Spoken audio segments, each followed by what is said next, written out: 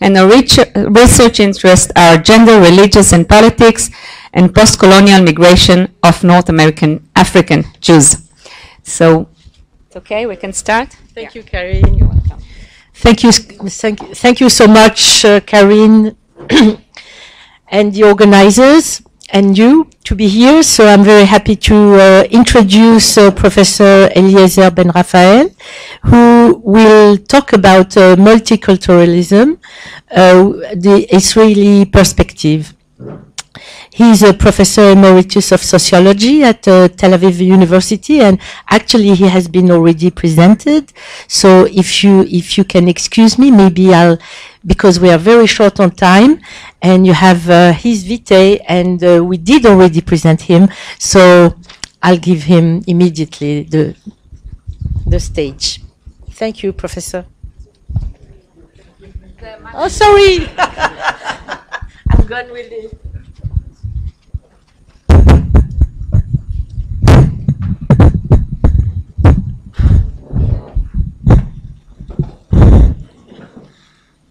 Okay.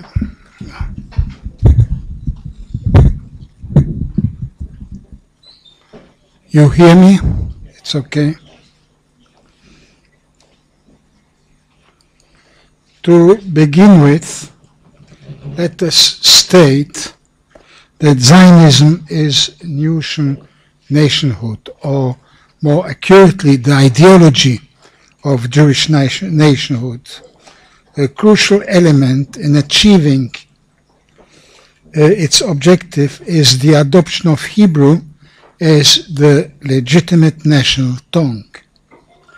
The task of crafting classical Hebrew into a spoken vernacular succeeded in Israel, quite a singular achievement, because the memory of Jews almost everywhere acknowledged Hebrew as the original tongue. The use of Hebrew indicated Zionism's aspiration to be the heir of the Jewish history. This linguistic shift that engendered a new culture served the Jacobin national integration ideology. However, the desire for linguistic and cultural unification contributed not only to unity, but also to society's further divisiveness.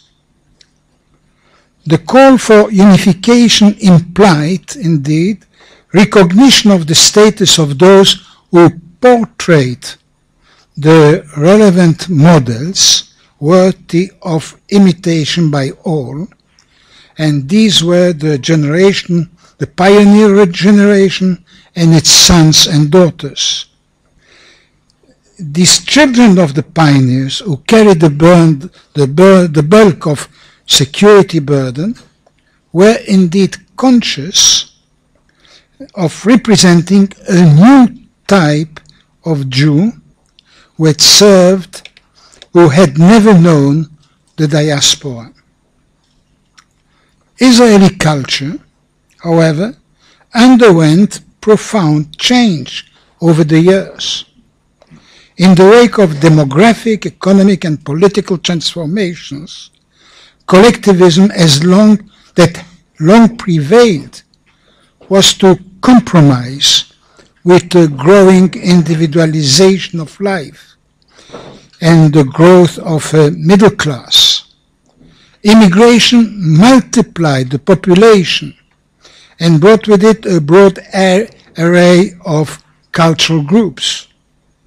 This immigration, as well, it should be emphasized, Israel's wars, also strengthened the relation with the Jewish diaspora from Israel's point of view. Israel's approachment to Western-style modernity is another factor in this transformation. The 1948 generation that fought for independence became bureaucrats, politicians, business people. Meritocracy organized social hierarchies. And the original disdain for foreign languages disappeared as English became de facto the country's second language at all levels of education and in professional life. Conjunctively, youth, like elsewhere, tends to lean to materialistic hedonism and to slacken its identification with collective causes. On the other hand, belligerence with neighbors has been a focus of tremendous developments, and it relates and keeps alive the identity question that lies at the heart of this society. That is the definition of Israel as a Jewish state. This belligerence represents, in the eyes of the many, the continuation under new circumstances of Jews' long experience of exclusion. A Jewish state is intended to bring about solution to this experience. But in practice, this ambition brings it to confront harsh dilemmas of its own. The Declaration of Independence defines the country as a Jewish state as well as a democracy. Though defining the notion of Jewishness as attached to the state is by no means an easy task, as most Israeli Jews, like most Jews everywhere, are not religious. Yet, despite this fact, there is no way to completely detach Jewishness from any link to the Jewish religion, and the divergent interpretation of this link are numerous. The acuteness of the debates in this respect reside in their constitutional implications in the framework of a state. Who are the Jews that Israel refers to when assessing itself as a Jewish state? The non-observant population is at varying degrees respondent to Jewish traditional symbols, but as a rule aspires to a Western-like type of secularization. And this sets it in confrontation with various social segments. The Ashkenazi ultra-Orthodox, about 8 to 9% of the population, are primarily interested in advancing projects of law inspired by religious Talmudic rulings. Such projects, they contend, are the only guarantee that Israel would not only be a state of Jews, but also a Jewish state. While they reside in neighborhoods of their own, for the most, the leaders are involved in harsh political combats at the center of the political life. For the national religious, what primarily matters is the expansion of West Bank settlements. They understand Zionism in terms of redemption and view the West Bank as Jewish land by the power of the biblical promise. According to them, any concession over the promised land is a betrayal of Israel's commitment to Judaism. These tensions cannot be viewed as temporary. They are fueled by the inability of the secular to respond efficiently to both kinds of claims. Zionism, under any shade, it is to remember, draws its symbols from religious historical traditions. Hence, complete separation of religion and state in Israel is difficult to conceive, which finally accounts for the permanence of the confrontations between religious and secular publics. Other cleavages relate to ethnic allegiances. We think of part of the population of Middle Eastern and North African origins, the Mizrahim, Russian speakers, or Ethiopians. Many Mizrahim, for instance, especially in lower social strata, stick to some traditions of theirs as expressing in this manner some aloofness from the mainstream society. Russian-speaking immigrants from the former Soviet Union are characterized by allegiance to the original language and culture. This population numbers a relatively large contingent of non-Jews, according to traditional law, about 25%, who mostly assimilate to the Jewish environment.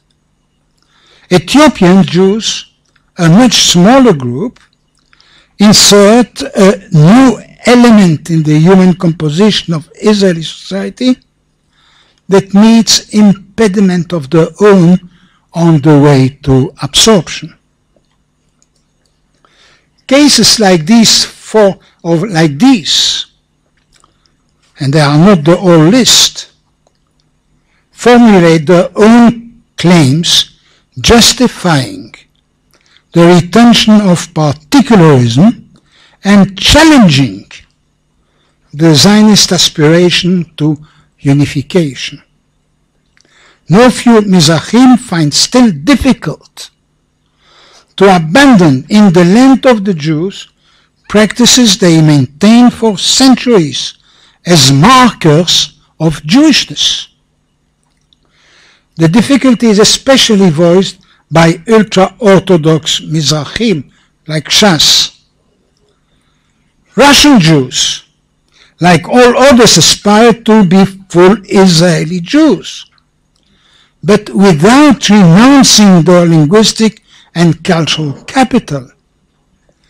Ethiopian Jews see their legacies as forms of Jewishness that, together with the adoption of local symbols of Judaism, justify their self-assertion as Jews and fuel their sensitivity to any form of discrimination.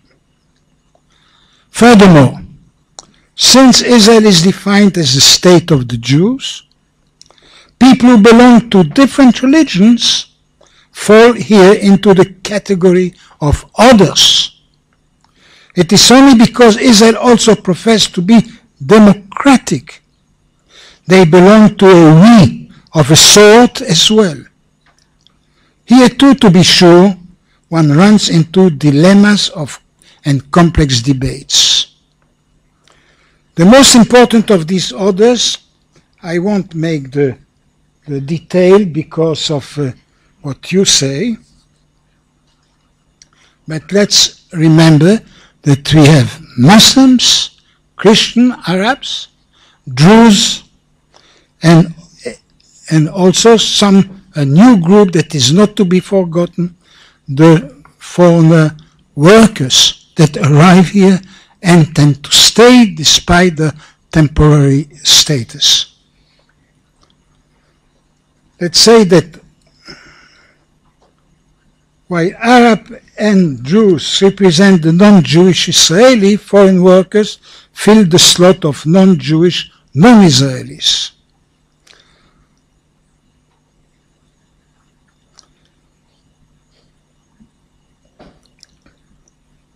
In principle, This issue of the presence of others should not as such be an obstacle to democracy. We know, for instance, that in Great Britain, Anglicanism is state religion in spite of the fact that millions of nationals, possibly a majority, belong to other faiths. Though the UK is also the case that numberless rulings neutralize the inconveniences of not belonging to the dominant group and asserts civil egalitarian rights of all, leaving safe the image of England as the mother of modern democracy. This might be a model for Israel, but most probably only when circumstances change and above all the Mashiach comes, that is, that peace reaches the shores of this part of the Mediterranean Sea, making superfluous the present state of social mobilization of the Jewish population. It is then assumedly that democracy and Jewish state would not be in conflict anymore despite the endemic divergences. To question now the kind of, and let me finish this, yes, I'm sorry. To question now the kind of multiculturalism illustrated by Israel for the time being.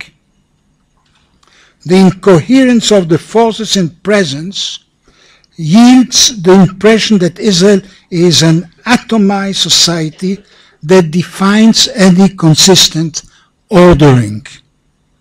Though it is also to be acknowledged that most groups which make up this multiculturalism are not discrete entities that challenge each other head-on. Hence, for instance, followers of the national religious persuasion may be Mizrahim or Russians and may have as such diversified interest.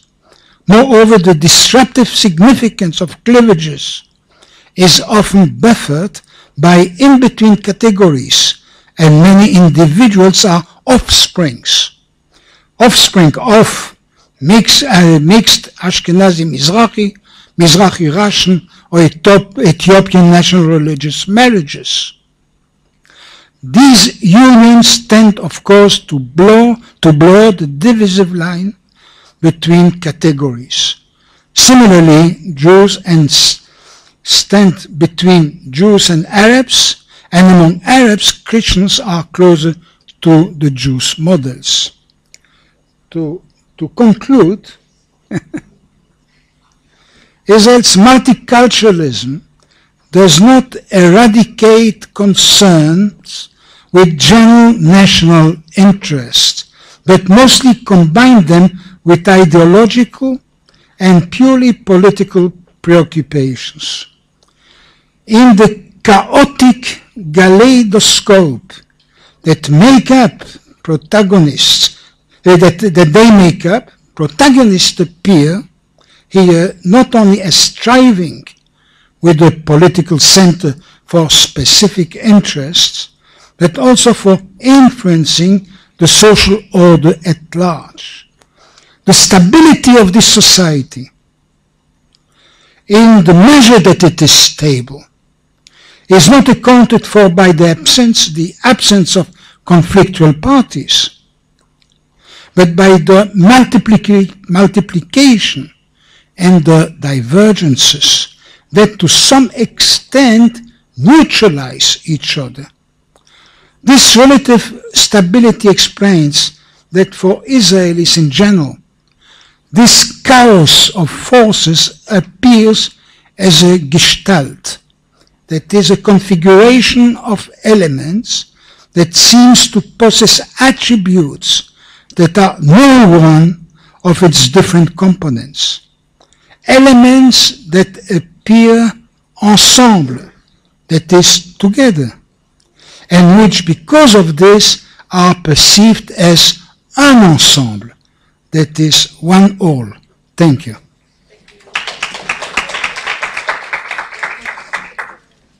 Thank you so much. Yes, yes. Thank you so much. We'll do the same thing that you did this morning. That is, we'll take the question afterwards. Okay. Is it okay with you? No problem. That's fine, thank you. So I would like to introduce now Professor Vic Satzewich. Sorry. Almost there. He's a professor of sociology at McMaster University in Hamilton, Ontario, Canada. And he got his PhD at the University of Glasgow and studied lots of things about immigration, race, and ethnic relations. His books include Racism and the Incorporation of Foreign Labor, The Ukrainian Diaspora. I'm just taking randomly some of them. Racism in Canada and Race and Ethnic Relations in Canada. His most recent book is a study of how Canadian visa officers, you know how bureaucratic those people could be, make decisions, and is based on extensive fieldwork at Canada's overseas visa offices. So we'll let you talk for 15 minutes. I have a very accurate timer here. And thank you, Vic, for presenting us your paper. Okay, thank you. So to change the slides. I'll tell you when it's 4 minutes Okay. and 0, okay?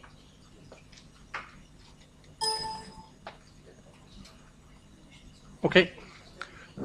Great. So thank you. I'm really pleased to be here. This is my second trip to Israel, and I don't know if you know this, but you have really good fruit here. Like it's delicious. Yeah, so you know that. Okay. Not only, of course. And so actually, I think some of my conclusions are actually going to be fairly similar to Professor Ben Rafael, so I think we're heading in the same direction.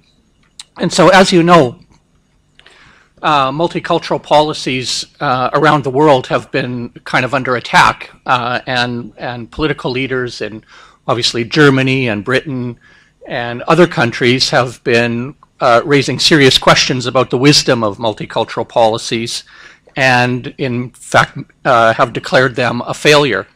And what I'm going to do in my brief time here today is give you what I call a cautiously optimistic success story of Canadian multiculturalism. And I think that we shouldn't be too quick to throw multiculturalism out as an approach to immigrant integration, and I think there's actually good empirical evidence to support that claim. So I'm not going to spend a lot of time giving you an overview of Canadian multiculturalism or multiculturalism in Canada. Some of you may know this stuff already, but I think it's worth just giving you a brief thumbnail sketch. It was a policy introduced by the federal government in 1971, and it took the form eventually in 1988 of a formal multiculturalism act. And so that act continues to exist, and it continues to provide kind of a guidance about how Canada deals with diversity. And I think as many of us in Canada who study multiculturalism, it's pretty clear that there's been a shifting emphasis in the official meaning of the policy, and that the meaning of the policy changes and has changed over the course of its history. From when it was first introduced to the late 1970s, I think there was an emphasis on what was called ethnicity multiculturalism and the promotion of kind of culture for culture's sake, and a lot of emphasis placed in the policy on the promotion of language, the ethnic languages, ethnic cultural kind of practices, and it was called sort of song and dance multiculturalism. In the late 1970s until the early to mid 1990s, the policy shifted to what was called kind of equity multiculturalism, and the shift there really involved a greater interest in issues of racism and tackling racism and discrimination, so quite a noticeable shift. Then a third shift was evident in the mid-1990s to what's called civic multiculturalism, and at that time the policy emphasis was on civic integration, getting newcomers to participate more in Canadian society, politically, in civic organizations, and so on. And then today, I think the emphasis is really on what's called integrative multiculturalism, and I think the emphasis there tends to be on the promotion of Canadian values and the greater attachment of newcomers to Canadian interests. I think one of the interesting things about the policy, though, is that it's a policy without enabling regulations. And for those of you that, I'm not a political scientist, but basically, I think multicultural policy is interesting to contrast with immigration policy in Canada. So immigration policy, there's the Immigration and Refugee Protection Act, and then there's a very detailed set of regulations that are drafted that guide bureaucrats in terms of how they should implement that act. Multiculturalism is different. There's a Multiculturalism Act, but there's no detailed regulations. There's no sort of specific guidance that bureaucrats can refer to in order to implement the policy. And I think that that gives the policy a certain amount of flexibility and helps explain the changes in meaning. So I don't want to spend too much time on that. Quebec, of course, is a little bit different.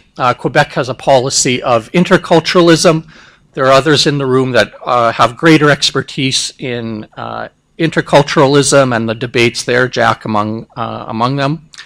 And the policy in Quebec tends to emphasize or acknowledge the value of cultural differences, but there's this greater expectation that newcomers have an obligation to integrate and accept the primacy of French language and culture and to observe kind of prevailing norms. And you've no doubt heard about some of the more heated debates in Canada and Quebec. Recently, there was a reasonable accommodation debate, and more recently, the debate about the Charter of Quebec values. And so, as I say, I'm not going to spend a lot of time on that because there's others here that, these are complicated issues. I think even though I think there's still fairly strong support for multiculturalism in many different sectors of Canadian society, it has been a policy that has been subject to repeated criticisms over the course of its existence.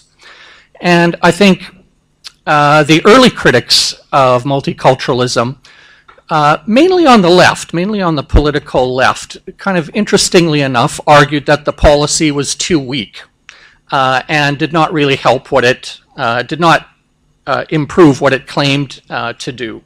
And so I think that the early critics really sort of focused on the weaknesses of the policy and it not being effective enough.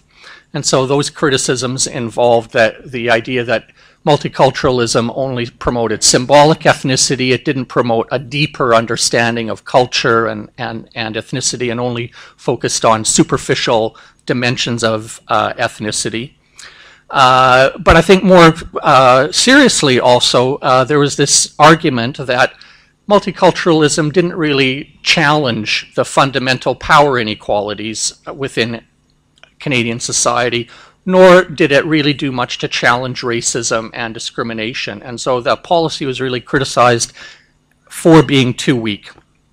I think the other set of critics, kind of interestingly enough, made the exact opposite argument, that the policy was problematic because it was too successful and too strong, and that these critics argued that it undermined attachment to Canada, it allowed the importation of old world conflicts into the country, and promoted ethnic ghettos of various kinds, both geographically and psychologically. I think now in kind of a post-9/11 world, those critics have been bolstered by the concern about terrorism and transnationalism. And I think in Canada, religion has arguably replaced ethnicity and race as the main concern of related to integration.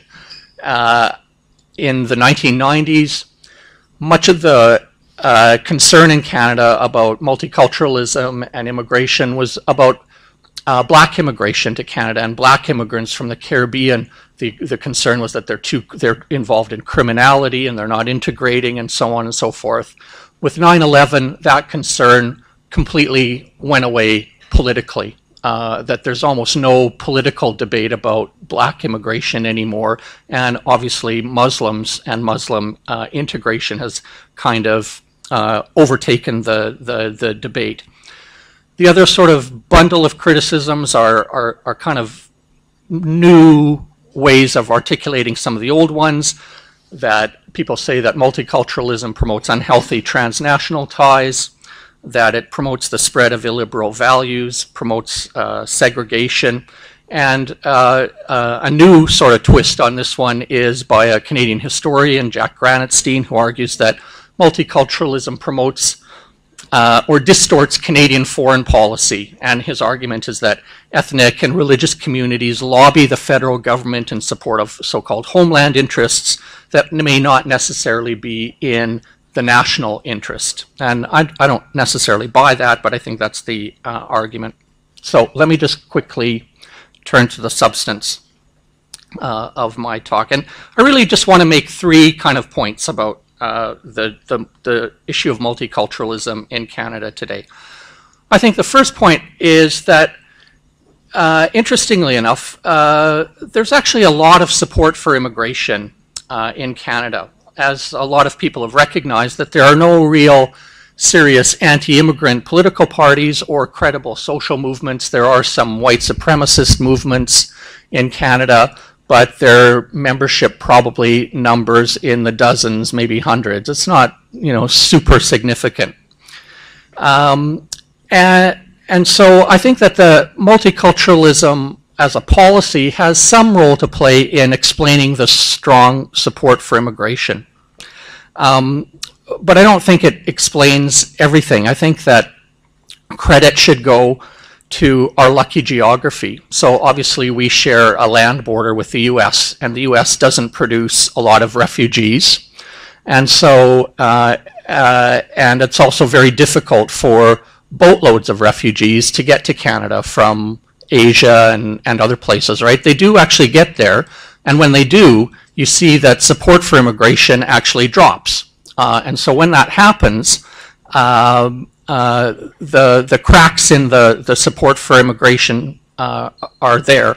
But I think our geography protects us from a lot of undocumented immigration. I think the other thing that helps explain the support for immigration is that our source countries are relatively diverse. So China, India, and the Philippines are heavy hitters in our immigration program today. So we admit about 270,000 immigrants per year on an annual basis. So it's fairly significant. About 50 or 60% of those immigrants come from those three countries.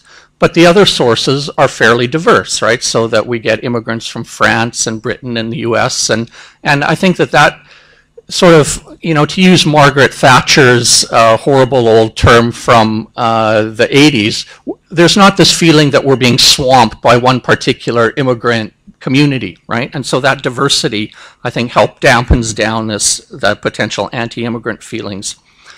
The argument that I'm making next is not popular among my sort of colleagues who are critical of immigration policy, but I actually think that some credit should go to our immigration department for maintaining that they're partially responsible for maintaining some of the support for immigration through their pretty strong enforcement mechanisms.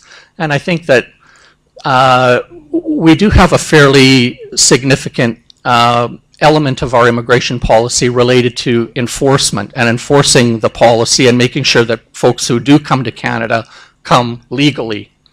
And I think that that tends to reinforce Canadians' confidence in the immigration system. And when folks have confidence in the immigration system, I think that that also helps contribute to its support. But I think multiculturalism also plays its role in that it helps to create a kind of an ideological climate that helps to create a positive public discourse about immigration. And that much of our positive public discourse about immigration is related to immigrants being necessary for the economy and for demographic purposes and so on. And so I think multicultural policy should get some of the credit for the support for immigration. I was going to talk a bit about the issue of racism, and I'm going to skip over this very quickly. I think that despite some of the successes with the policy, one of the areas where the policy hasn't been that successful is with dealing with issues of racism. And this is a table from one of the surveys that Jack's organization has done. And what it shows is that, you know, even despite a long history of multicultural policy in place, that there's still a fairly significant level of sort of everyday personal racism that is articulated by ordinary Canadians. And again, although I don't think that this is a failure of the policy, in the sense that I'm not sure that we can really educate people out of their racist beliefs. I think that, as Michael Banton argued a number of years ago, it's far more effective and it's far easier to change people's behavior than it is to change their attitudes. And so I think as a policy mechanism, you can make life difficult for racists by preventing them or making it difficult for them to act on the basis of their negative beliefs, but you're not really going to change their beliefs all that much. And I don't think we can blame multiculturalism for that. And this is really the punchline of my presentation, is that I think a lot of the evidence actually in Canada points to the fact that immigrants actually do integrate. And I know that integration is a complicated concept to measure, and I don't have, you know, I wasn't going to bombard you with the data. But actually, the policy and the promotion of difference does lead to integration and perhaps even to assimilation. And this is where, you know, you're going to have to trust me that the data does actually exist. But there's actually a very high level of citizenship acquisition.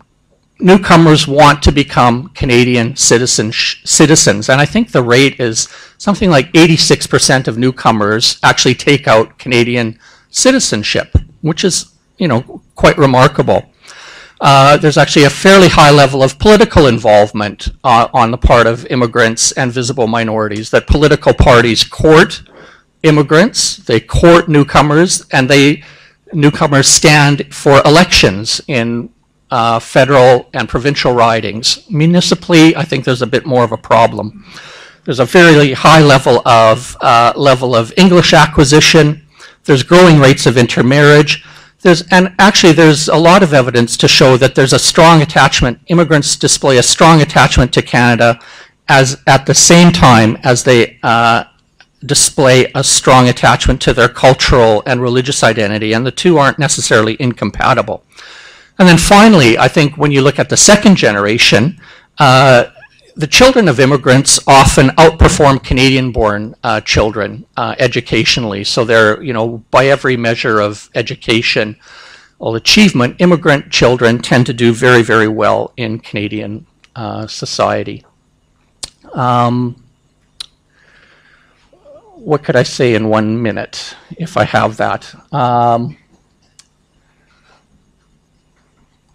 and this is where I think I agree with Professor Ben Rafael, is that immigrants and newcomers will always make claims for recognition, and that the existence of multiculturalism policy doesn't change that.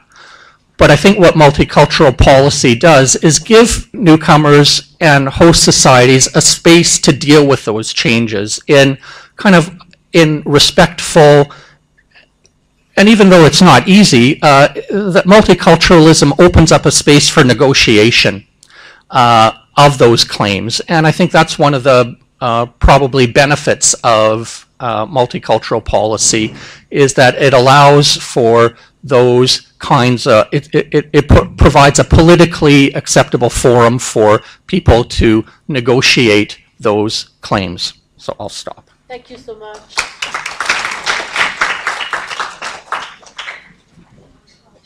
Thank you so much, Vic, for this quick and up to the point presentation. I would like now to introduce Dr. Svetlana Chachashvili-Bolotin. She's a lecturer at the Ruppin Academic Center in Netanya and holds a PhD in sociology and anthropology from Tel Aviv University. She works essentially on migration, social stratification, sociology of education, and research methods. She is now the head of Research and Evaluation Department in the Education Division at the Municipality of Ashdod in Israel. Thank you, Svetlana. You have 15 minutes. Okay, no problem. Thank you very much.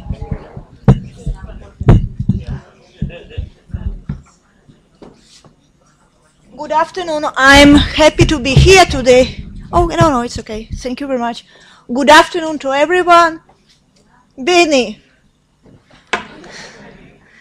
I'm happy to be here today and I'm happy to be here today and to present the collaborative work with Sabina Lisitsa. I'm Svetlana Chachashvili-Bolotin, and as you can see and hear, I'm also an immigrant, but not from Canada or France. I immigrated from the former Soviet Union. Today I'm going to present our research regarding religiosity, regarding the case of integration of Western immigrants in the Israeli secondary educational system. And to our study we have two main purposes. The first purpose of our study was to examine the differences in the matriculation eligibility among Western immigrants in the Israeli secondary education. And why do we need to speak about the matriculation eligibility among the Western immigrants?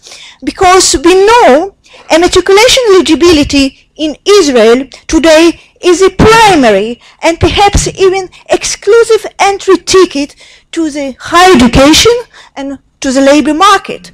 Therefore, it's really very important to examine the proportion of eligibility among immigrants. And the second purpose of our study,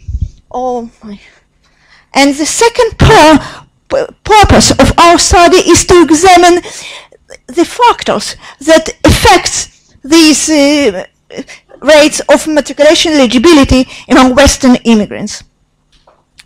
And before I will present our results, I would like to give a brief overview about the Western immigrants in Israel, and then a brief review about the secondary education in Israel.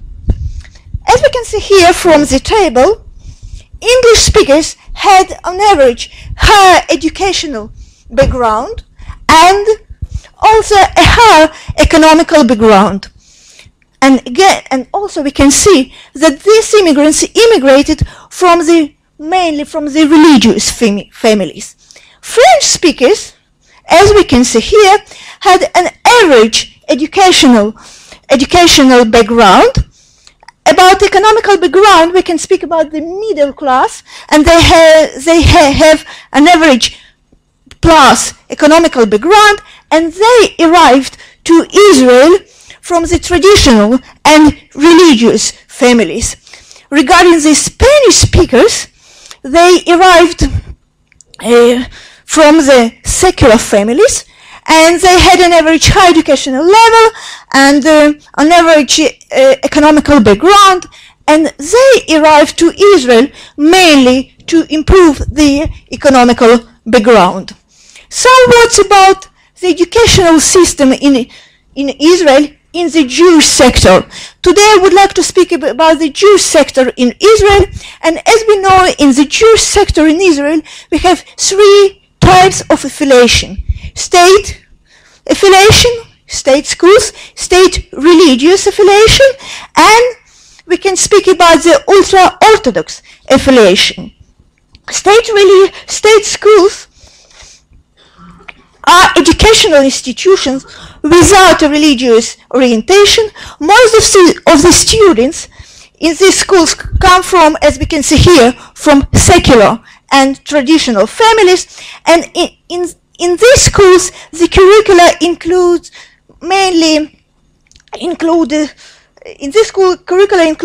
mainly matriculation subjects like science subjects and also Jewish subjects, but in the secular way, if you can say. And in this school we have about 70% of matriculation eligibility among 12th grade students. Some words about state religious schools.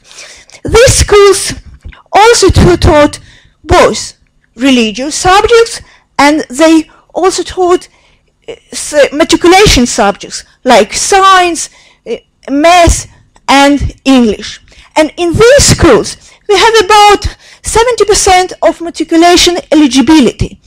In contrast, if you can see, in ultra-Orthodox schools, in this school the curricula includes any few or any matriculation subjects like math and English.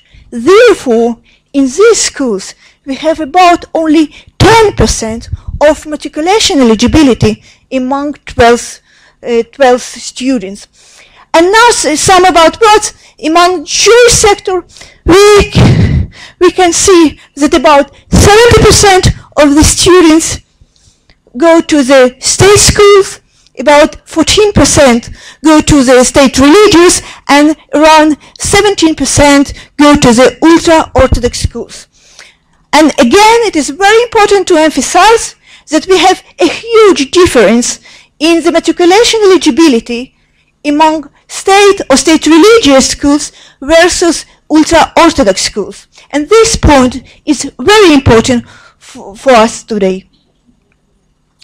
Due to the lack of time, I will skip to our data and to our main findings, but I would like to mention two main theories: the assimilation theory and segmented assimilation theory. I will speak about this series later in my summary. Some words about our sample. Our sample conclude data from the Minister of Education about in the Jewish sector, about who attended 12th grade in the Israeli educational system in the 2010 and 2011 in three types of affiliation: state religious, and ultra-Orthodox school. In this point, it is very important to emphasize 2 points. The first point is that only now the Ministry of Education released the data of the 2012 year's school. So it's the latest data we can speak, unfortunately, and now it's 2015. And the second point is also very important to emphasize. If you want, I can share with you my presentation. It's okay. You don't need to photograph. It's okay. I can share my presentation without any problems. So, and the second point is, so the first point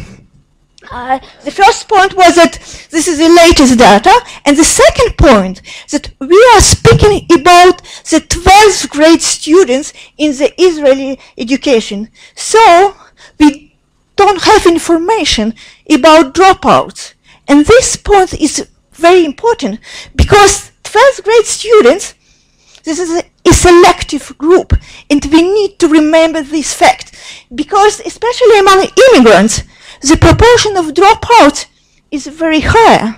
And I will be later to speak about this point. So 12th grade students, a selective group. So some main points. So in our research, we have 4 groups. The first group is English speakers. So English speakers, those who immigrated, I'm sorry, I'm sorry, but you need, and I'm sorry, you're right. So the first, my God, oh, so the first group is English speakers, those who immigrated mainly from Canada,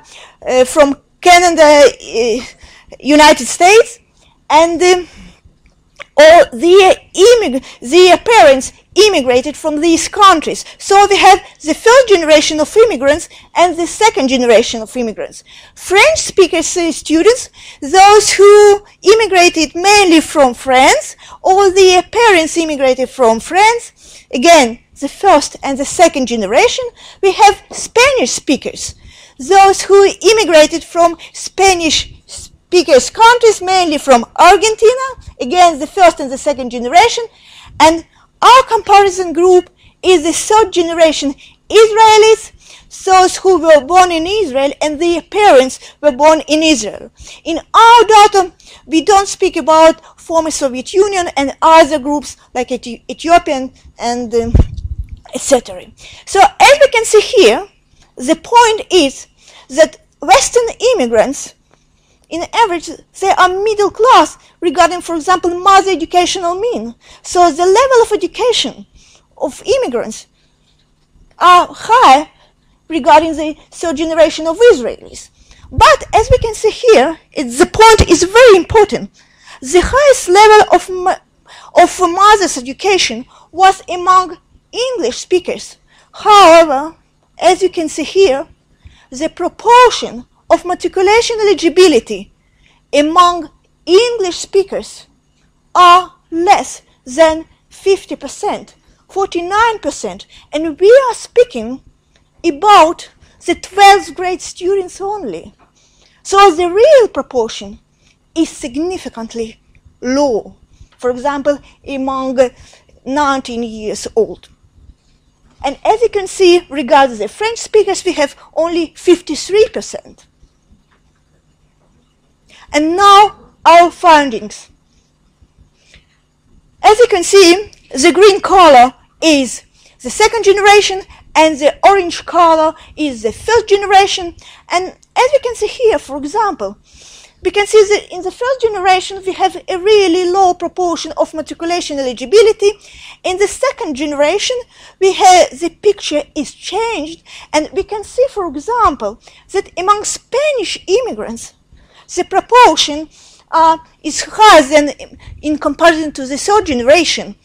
But among the immigrants from English speakers or French speakers, the proportion is, among English speakers, there are no differences, significant differences between the first and the second generation, but among French speakers and and Spanish speakers, we can see the increase of the proportion. But again, the rates among immigrants, especially among two groups, those who immigrated both for the economical reason and for the traditional reason to Israel, the proportion of the matriculation eligibility is really low. And the question is why? In this context, it's very important, in this context, it's very important to emphasize that we have differences among different affiliation regarding the matriculation eligibility. And as we can see here, for example, the proportion of 12th grade students in the ultra-Orthodox school streams, as we can see, among the third generation, it's only less than 20%. However, among the English speakers, it's about 40% of English speakers study in the ultra-Orthodox schools. And so we know in this school we have a really very, very low proportion of matriculation eligibility. Among the French speakers, we have also a higher proportion, less than English speakers, but again, a higher proportion. And among Spanish speakers, we have a really low proportion because they immigrated to improve the economical situation, and they from non-religious families mainly. And but as you know, it's only this is a type of among the 12th grade students. But in the reality, the proportion of the students in the ultra-Orthodox schools is significantly higher. And this is the example among French speakers. So among students from the 1st grade to the 12th grade, all together, not only among the 12th grade students. And as we can see here from these pictures, the proportion of students who study, who attend ultra-Orthodox schools is more than 30%, and the proportion in the second generation is 34%. And we can understand why we have so low proportion of matriculation eligibility. I'm sorry, it's really difficult to speak to microphone. I'm sorry. I'm laughing. And to check our hypothesis, it's 2 minutes only. And to check our hypothesis that the low proportion of matriculation eligibility among English speakers and among French speakers are due to choices of educational affiliation made by the groups, we ran logistic regression, and the answer was really clear. But due to the lack of time, I will only want to present 2 figures for you, and you can understand the point. On the left, the first generation, on the right, the second generation. And as you can see here, for example, on the right, the second generation of immigrants, in the state and in state religious schools, the proportion of students from for example, English speakers in state religious schools have the highest proportion of matriculation eligibility. Or also we have a high proportion among French speakers. However, please, ultra-Orthodox schools, we can see the proportion of matriculation eligibility in these schools among 3 groups, all 3 immigrant groups, is really very, very low. So the main point is the choice of educational stream. So the choice of educational affiliation impacts the matriculation eligibility. Therefore, we can say that religiosity plays a crucial role in the educational achievements among students, and especially among immigrant students from the Western countries, because they immigrated to Israel due to the religious purposes. And in Israeli case, this point is very important. So religiosity. And the last point. So in our study, we describe 2 points. We speak about 2 points. The theoretical level. So we can speak about religiosity segmented assimilation. So we have a classical segmented assimilation by Rembrandt and Portes, but we also can add not only economical and educational factor, but also the level of religiosity. And the second point is the policy level. In light of these findings, consideration should be given to formulating a policy about the integration of immigrant children in the Israeli educational system. Thank you very much. Thank you so much.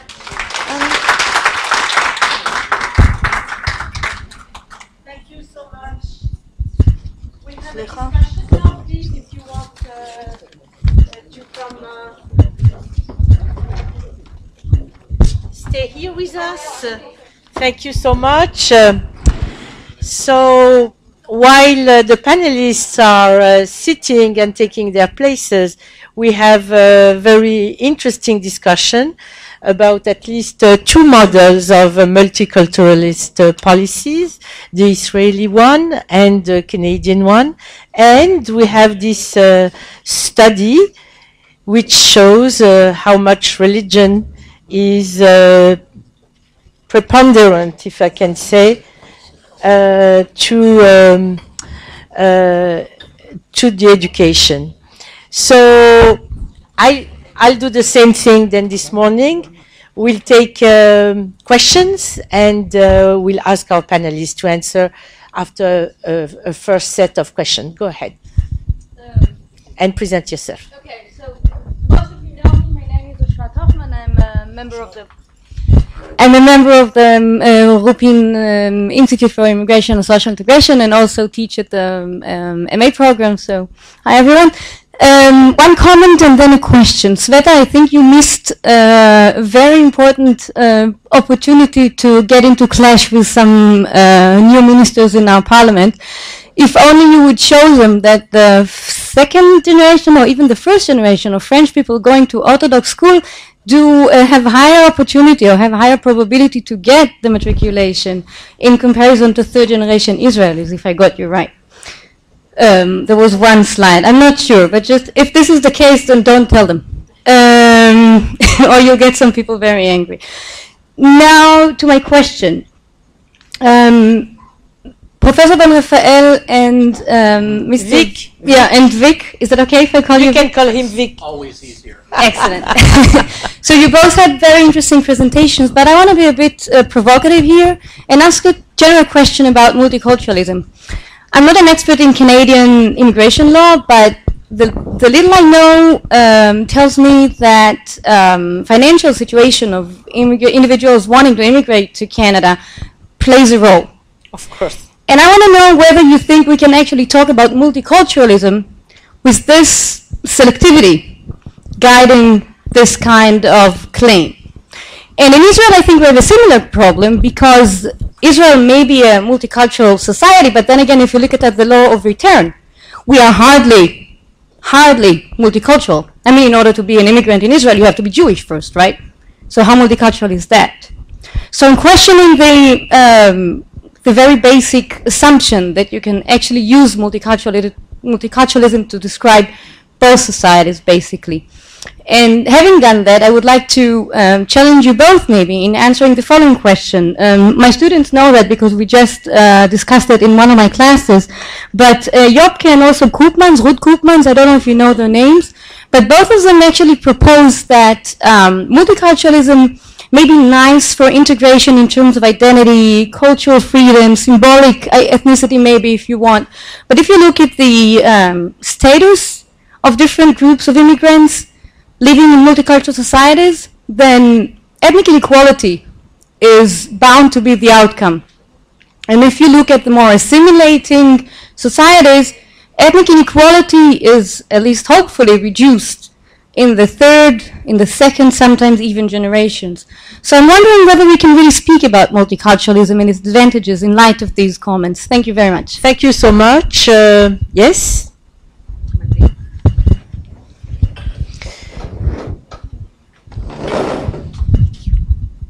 Hi, I'm Amandine. I'm a PhD student in geography, and I have a question for Professor Satzewich. Yeah? She got your name right. I was wondering if you had any examples, maybe at state or city levels, of more proactive policies or regulations, working procedures or programs that would enforce multiculturalism. As you said, that the federal policy is more of a weak policy. And if yes, what do they understand by multiculturalism? Is there a different approach of what it is than the federal policy? Thank you. Maybe with those two big questions we can start around here. What do you think? Do you want to give a... If you want. Sure. Sure, go ahead. there are effectively many definitions of what the concept of multiculturalism means. I don't, there are many normative definitions in the sense that multiculturalism should be this and this. And others that say, unfortunately, multiculturalism is this and this and that. I try to be sociologist and to give some kind of matter of fact definition.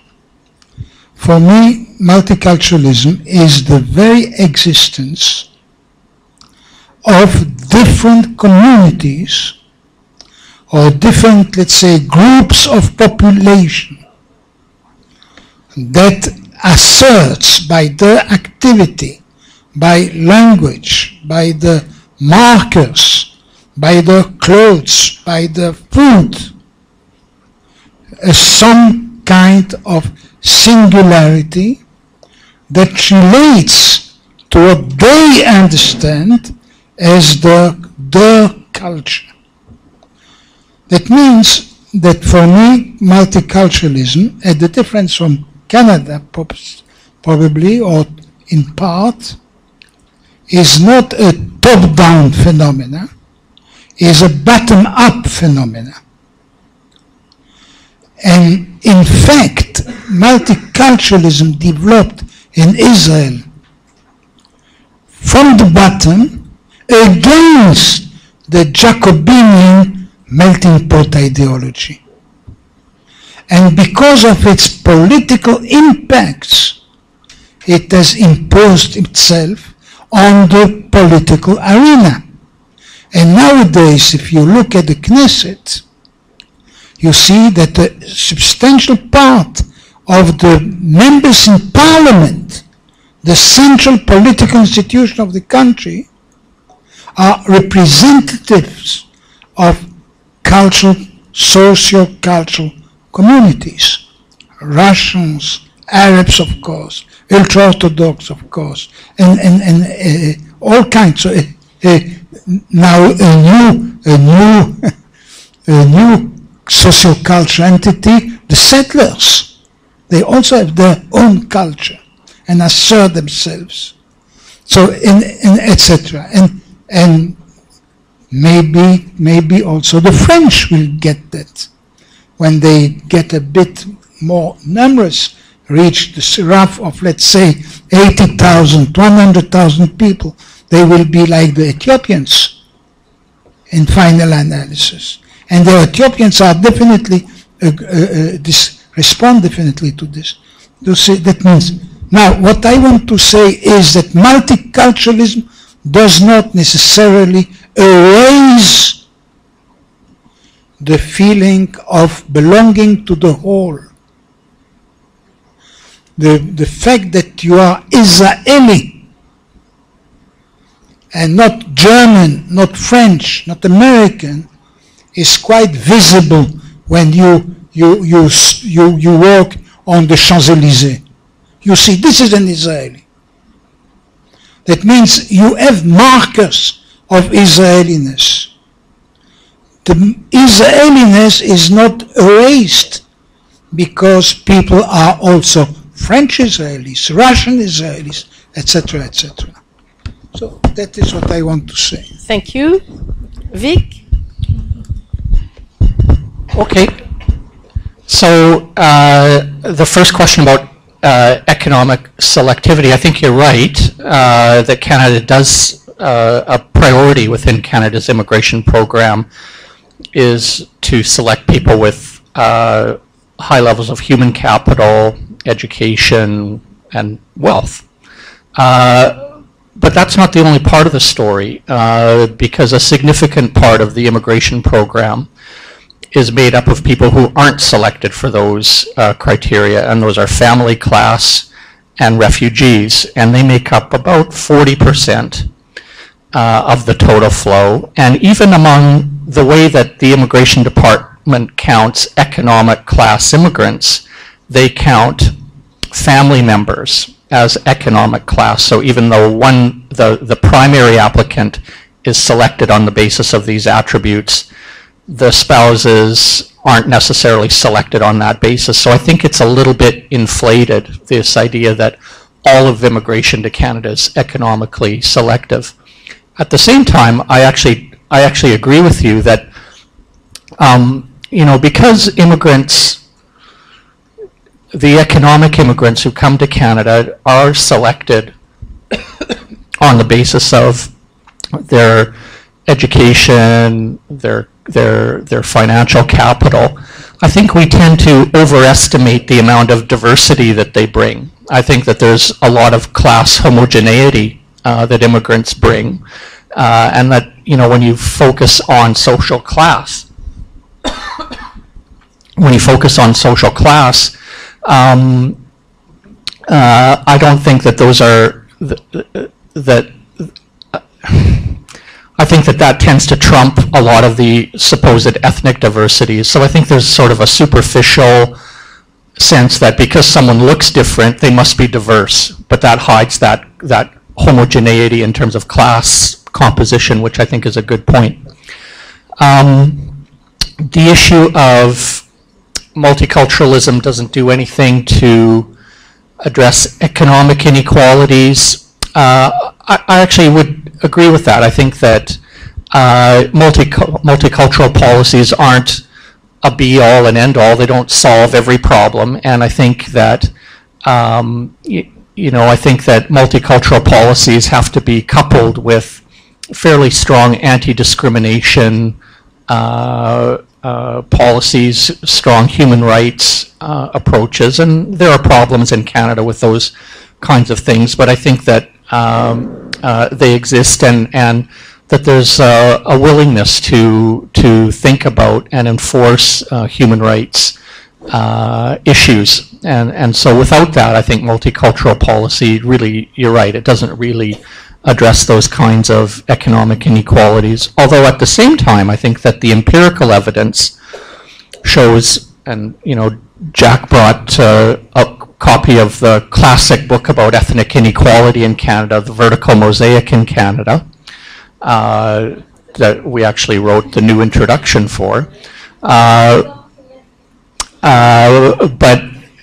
I think, for a lot of, in the 1960s, there was this idea that Canada was a vertical mosaic and that immigrants from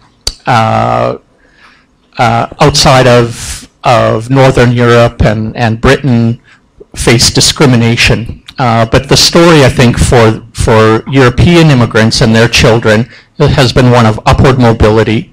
And similarly, I think that story is being replayed for visible minority immigrants, although it's complicated by group. So I think that there is evidence of upward mobility, and whether multiculturalism is responsible, I don't know. And then finally, examples. I actually think, I'm not a big fan of banks, but I think banks have been among the more successful institutions that have adopted diversity, multicultural kind of principles. And they do it because it's profitable, right? That, you recruit a more diverse workforce, you recruit people that can speak different languages, because that's the way that they can get business. And there's nothing wrong with that. There's nothing wrong with a market kind of approach to diversity, right? And so banks, I think, are, in a weird sort of way, a success story of multiculturalism. And I think police forces are. I do a lot of work on police. And there's problems with the police in Canada, as there are with other places. But I do think that they have many forces have a genuine commitment to diversifying their services. Thank you, Vic. Svetlana? So thank you, Oshrat, for your question. So I hope that maybe, the new parliament, new government, but maybe during these days we will have state ultra-Orthodox schools. And maybe this is a solution for the situation. I hope but who knows? Thank you. Thank you. More questions? I take two, and that would be it. 2, 3, and then we have lunch. So yes. Go ahead. My name is Eliezer, and I'll admit that my attitude towards multiculturalism is a bit pessimistic because I'm from the States, and as much as we try to be multicultural, it never really ends up working. Thank you. Do I need to start from the beginning? No, it's again? fine. Okay. We heard. So you made a comment about the different politics of the different countries and multiculturalism, and usually the people that are making the policies monopolize on anything that they have that they can claim as multicultural. So like I know in America that there were studies done of black communities that went and voted for Obama purely because he was black, not because he was, agreed with their politics. We had in Israel that one of the candidates, campaigned mostly in Russian and targeted the Russian population, and most of them also didn't agree with his politics, but it was a Russian speaker. And I feel that do you feel that in Canada and also here in Israel that when you're using your multiculturalism to gain power, does that end up helping the multiculturalism, or does it end up hurting it because they're not doing it for genuine reasons to help with multiculturalism, they're just doing it to acquire power? Thank you, which is already something. If those communities can acquire power, this is already something, I should say. But yes, the other question here, please. Can you introduce yourself as well? Thank you. Hi, I'm Talia. I'm a first-year student at Ruppin. I'm originally from Toronto. I've traveled to a few different countries, and I was raised until I moved into Israel about 7 years ago. And just a few minutes from my house, if you walk, there's a street. All the stores are Iranian. If you walk the street over, it's all Chinese. If you walk to the next street, it's all Russian. Every street, every even area has its own culture, its own people, and I think it's really hard to find that in other countries in the world. I also started university at York, and I know when my mom went there many years ago, it was mostly a Jewish university, and they had off Jewish holidays, and now there's huge racism there. And I think people always talk about all the French moving to Israel because of anti-Semitism, and people sort of forget about other places that there's racism everywhere. And I didn't move here mainly because of Zionism. I didn't move here really also because of racism, but I think it's important for people to sort of understand that racism is everywhere, and Zionism is not the #1 reason people to move here. And I was just doing an assignment the other day, and your question? Yeah, no, it's sort of a comment. I was doing an assignment the other day, and I was writing a sentence, and I said, I'm a Canadian Israeli. And then I said, no, maybe I'm an Israeli Canadian. And I called my mother, and I said, what am I? I really Your couldn't. mother should know. I don't know. I said, I don't know. The question is for her mother. Pardon? The question is for your mother, not for you to ask. No, so it's something I always think about. And so the question? The question. Is the question. This is the question. Okay, we'll tell you. No, the question is... Sorry. One more comment, sort of more of a comment. Also in Canada, like you were talking about banks being, I agree with you, and also go to renew your Canadian passport. Who renews it for you? Have you ever had a born Canadian renew it? I've never.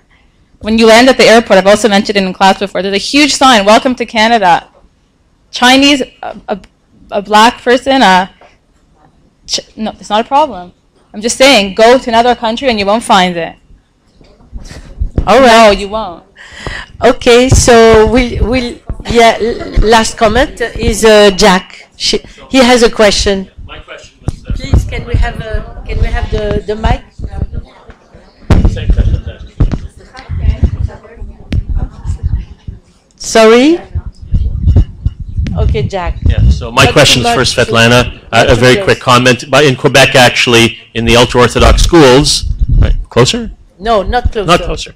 In the ultra-Orthodox schools in Quebec, we've actually had some issues that have made media attention because the curriculum, the government-required curriculum, is not being followed by certain ultra-Orthodox schools.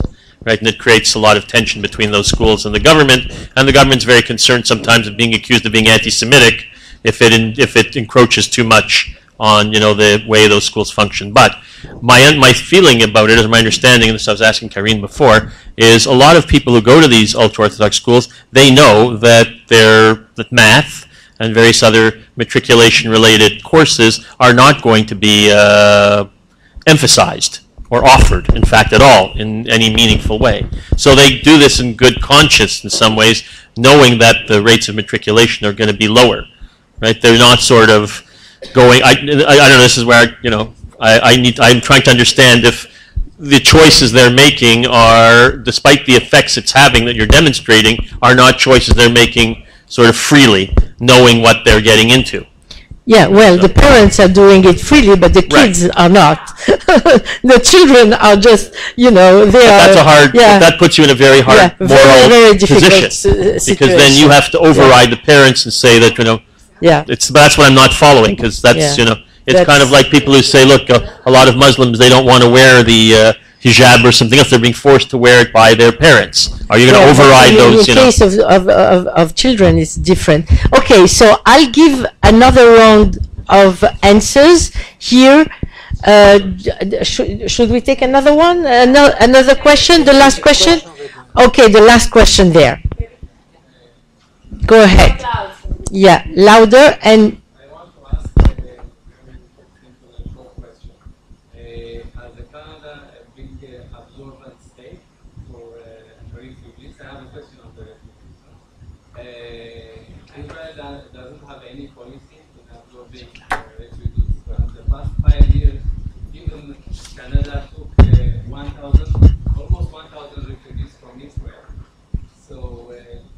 Maybe if you have an advice as the Canada is experiencing this. 1,000 Jews from Israel? 1,000 refugees from Israel. 1,000 refugees. Yes. Okay, the Palestinians. No, not Palestinians, but asylum seekers who have been undocumented people in Israel. Excuse me, please, can you let him speak, please? Okay, go ahead. I will do it. I will speak it again. As Canada is absorbing a lot of refugees from all over the world, they have an experience, and the Israeli government don't have a policy to absorb refugees. So, if you have an advice or an advice to the Israeli government to absorb refugees. All right. So Vic, I think this is a big. And yes, and Professor Ben Rafael, maybe he will tell us. Okay, a last round for the panelists, and we'll be off for lunch. What was my question? Maybe you can give an advice to the Israeli government about refugees. About refugees. I don't know what advice we can give to the Israeli government. I think that Israel has the highest percentage of people that originate from a population of refugees. You had several 100,000 refugees from the Holocaust, and you had even a bigger number of people that were refugees from North Africa and the Middle East.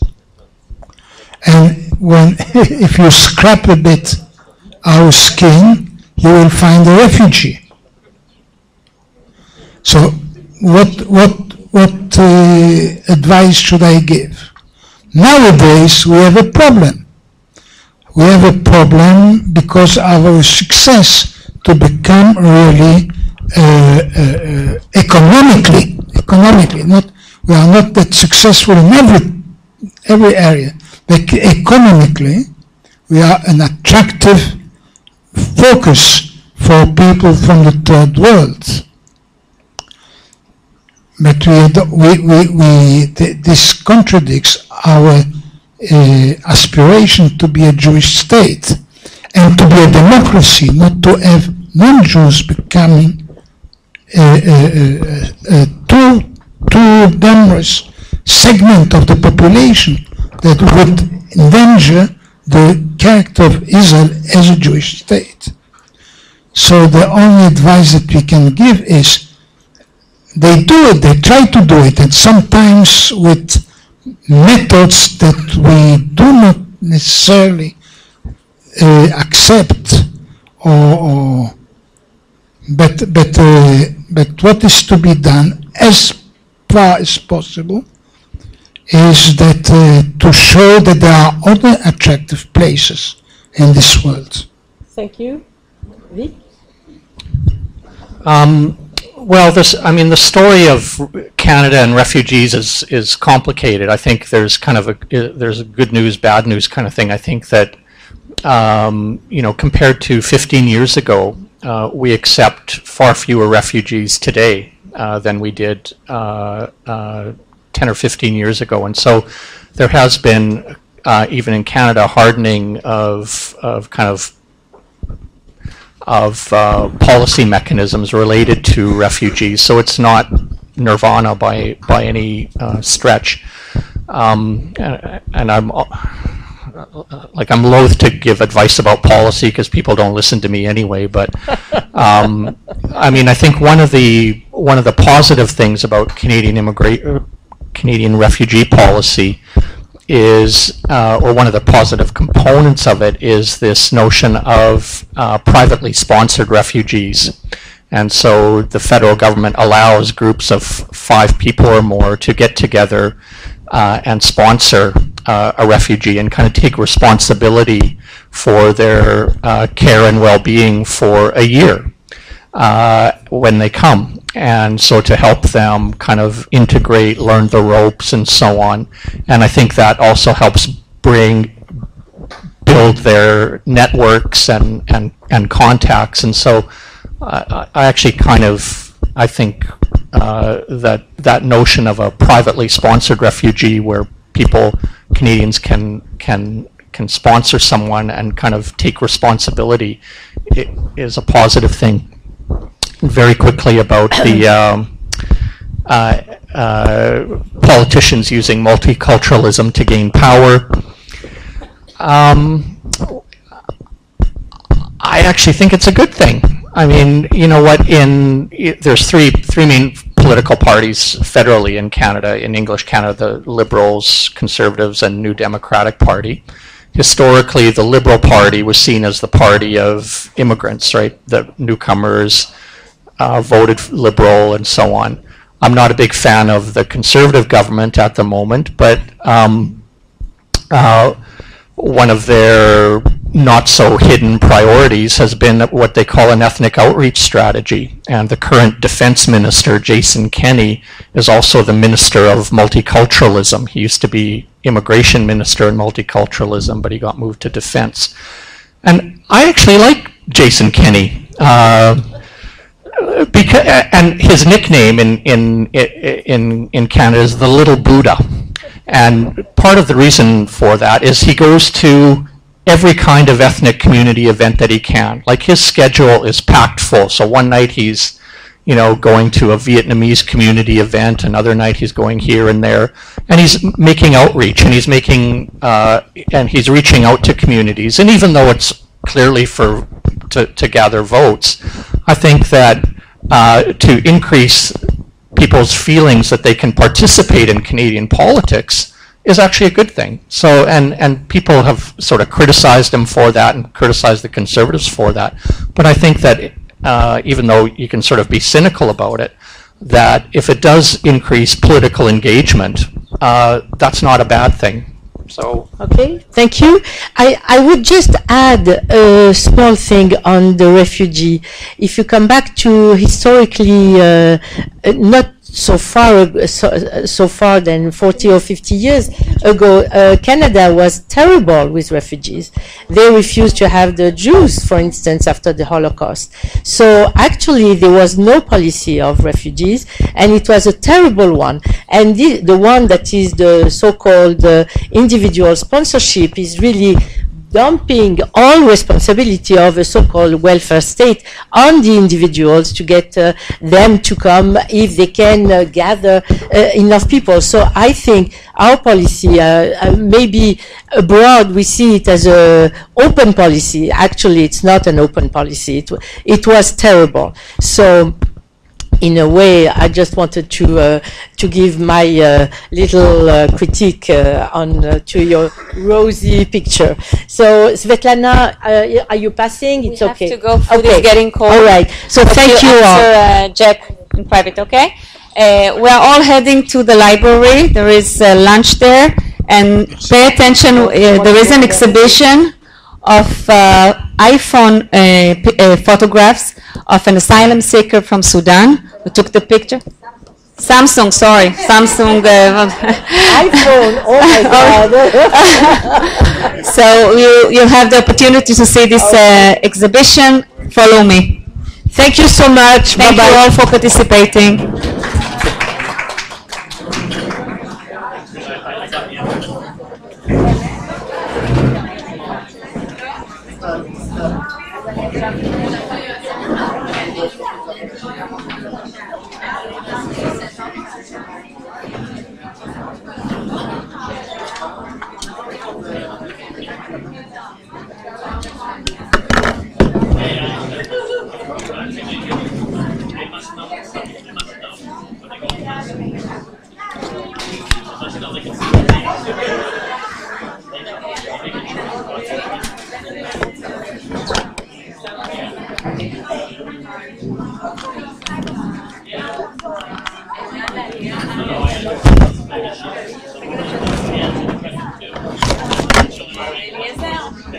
Eli, no Eliezer.